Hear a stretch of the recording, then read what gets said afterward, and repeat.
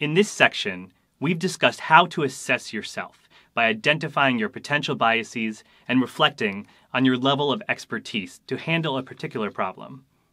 David, are there situations when you know that you're a novice or an expert, or do you know when you're using type 1 or type 2 thinking?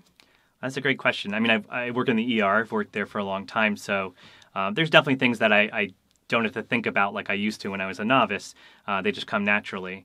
But of course, if I'm hungry or tired or stressed, then, well, sometimes I could have maybe a bad behavior be automatic too. So but other times I could pop out and use my type 1 thinking. And certainly there's tons of stuff that I'm still a novice at, even in that environment. So I could definitely tell. Good points.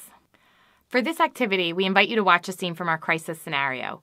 In this scene, Dr. Boyd, the attending physician, needs to make some quick decisions, while Diane, the bedside nurse, has some concerns about the patient. We want you to watch this scene and consider the following. What type of thinking is each person employing, type 1 or type 2? What possible cognitive biases are impacting each person? And finally, who is the expert in the room, and what specifically is their expertise? Take notes as you watch. An activity assessing your knowledge of this principle will follow immediately after.